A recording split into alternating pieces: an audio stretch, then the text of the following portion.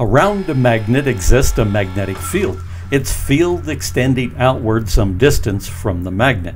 If you pass a second magnet over the first magnet, the magnetic fields of the two magnets will interact, causing the first magnet to move without ever touching. Field propulsion functions in a similar way. A propulsive field extends outward, pushing against, interacting with seawater, ionized air, or specially conditioned quantum vacuum. Whilst a static magnetic field is not able to propel a craft, a specialized higher order field is.